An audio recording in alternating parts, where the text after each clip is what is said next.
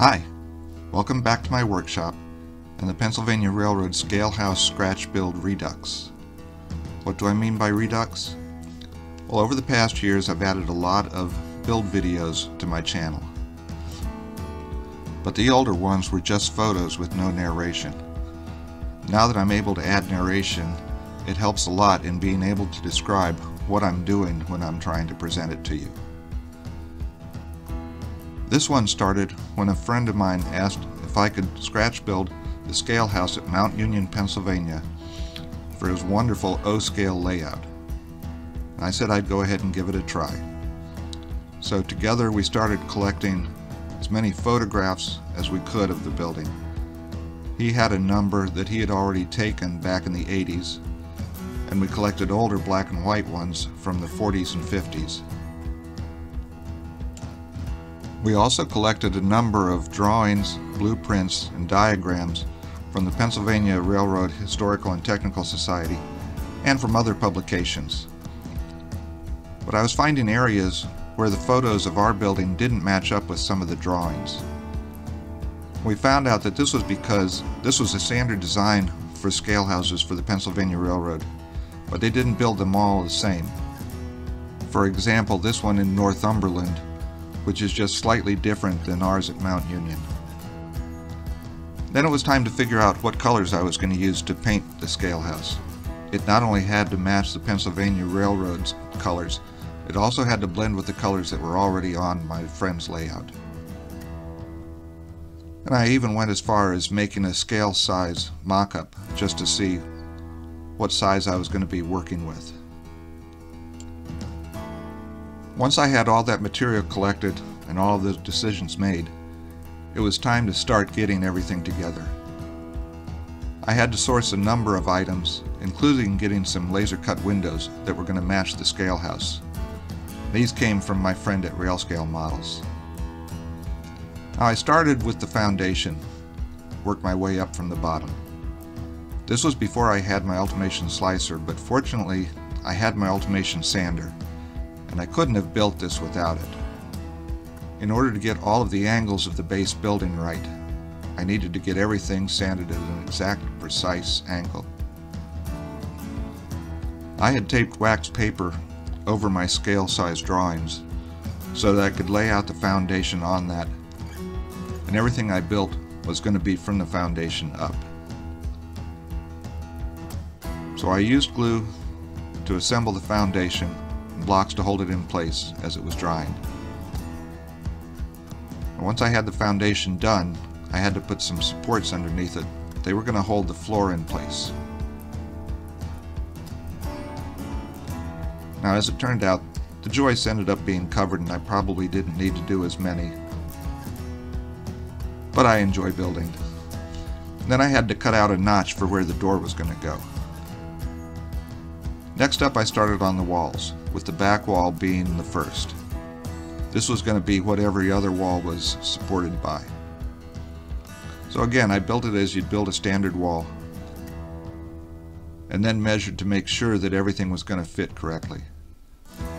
I decided now to paint the windows since I was going to be building some of my walls around the windows. And I found the correct red that was going to work for the Pennsylvania Railroad's colors, and ended up painting my laser cut windows to match that. Then I started building my end walls, using the windows as guides as to where they were going to go in place. And I had to make sure that all my measurements were accurate, that they would still fit on the foundation that I had made. And building all of the walls was a lot of fun. It was also an exercise in construction.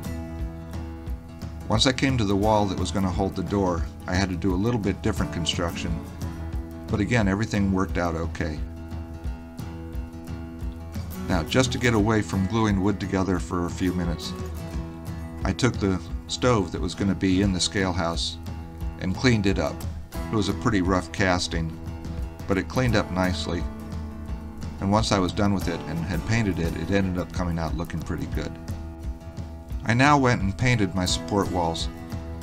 They weren't really going to be seen very much, but there might be some portions of them that were showing where windows were mounted, and I wanted to make sure they were the correct color to match. So once I was done with them, it was time to paint the inside paneling, and this was a cream color. And once it was dry, I cut and fit the pieces to the inside of all of the walls and glued it all in place. Then I propped everything together to make sure it was all going to line up and fit together properly. Now I painted the outside siding, and we'd gone with plastic because this had to be a novelty siding, and plastic was the only form we could find it in where it matched. So I applied all the paneling to the outside and again pieced the pieces together to see how they looked. Now it was time to work on the front section, and this was going to be mostly windows. So I built a support wall. Then I used some of the pieces that were going to be the outside structure to measure how far the windows were going to be apart. I built my framing with places for the windows to fit in. And again, test fitted to make sure everything was going to go together correctly. Then I applied the inside paneling to my front portion, and then glued the outside novelty siding to the front portion of the walls. And this is how it was coming together. I had also built a case that the scale would sit inside, and put that in the stove in place to see how they looked in there. Now, to hold the windows in place, I needed to put a window stop, and I used scale 1x1s for this. They were applied to the outside, and the window would sit inside, flush up against the window stop. And I had painted my door, again a laser cut piece, and made sure that it fit inside as well. And I started to glue all my windows in place now. And I had already put the acetate inside the windows before I did this step. The basic shape of the building was now starting to come together. Now it was time to start applying all of the trim on the outside of the building that would cover all those gaps. I had made a little board showing the different sizes that I was going to be working with, so I knew what I needed to have. And I started painting all of these the color we had picked for the trim. In some cases I had to use two pieces to get the right profile for some of the trim that they had on the outside of the building. And again, there's no way I could have done any of this work without the benefits of the Ultimation sander. It made getting the correct angles so easy. And there were so many angles that had to match up perfectly on this building. And I found myself often having to go back to the photos or the drawings and get measurements so I knew exactly what size trim I was going to use somewhere. They ended up putting a lot of trim around this building, and it was actually quite a bit of fun to apply everything and get it to match up. Anyone who enjoys carpentry will understand what I'm talking about. Once I was done with all the trim, it was time to start looking at some of the other details we had to apply. We were going to have working lamps on the front of the building that the scale house used to light up cars if they were weighing them in the dark. We found some LEDs that had the shades that were correct, and I just had to find a way to route the wire down behind the siding. I had also put in an overhead light inside the structure, and I worked on a couple more of the details that were going to go inside the chair, and I had put a scale inside the scale box and painted the stove. Now it was time to start working on the roof, and I started with the rafters. I made one rafter, again to size, and checked how it was going to fit on the building. Then from that rafter I made a jig to make all the rest of the rafters so they'd all fit. After cutting the wood and using the sander to get the correct angle on them, I used the jig to put all of my rafters together.